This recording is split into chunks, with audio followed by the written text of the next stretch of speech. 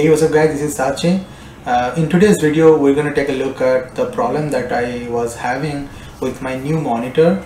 I recently bought a LG GN650-B monitor, which is a pretty good monitor for gaming. The issue that I was having is that I connected and I was getting only 144 Hz. So what I did, I tried to troubleshoot the issue and I thought I would share that with you. So what happened is that I connected two cables on my monitor. My monitor has multiple ports.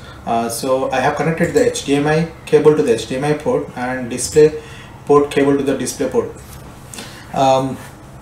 So what I observed that the cable which is connected to the display port is supporting 165 Hz, up to 165 Hz, you can see here. But the cable which is connected to the HDMI port it supports up to 144 Hz only. So that was the clue. I mean, if you are having this issue, try switching to DisplayPort cable. That DisplayPort cable is provided by the monitor, so you should use it. I was trying to use my existing connection to the graphics card, which was using HDMI, and that was limiting me to 144 Hz. But after using this DisplayPort cable, I was able to get 165 Hz.